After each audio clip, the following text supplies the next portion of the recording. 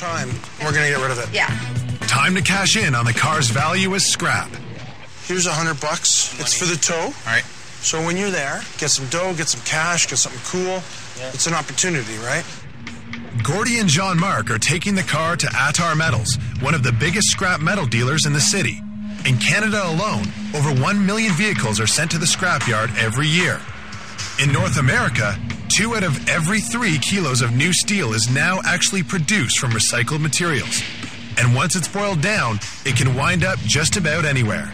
Even this tow truck could have started out as washing machines and soup cans. As for Jean-Marc and Gordy, they're keen to scrounge for metal they can use back at the loft. But not before our scrap merchant makes a spectacle out of the car's last rites. I think we should step back a bit. This is so cool. Wow.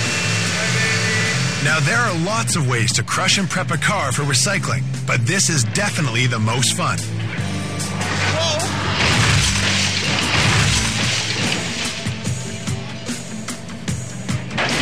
Oh my God!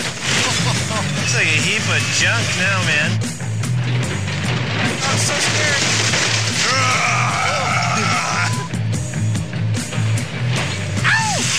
That is intense. Total destruction. Oh, yeah, violent, very violent. Yes, impressed, very impressed.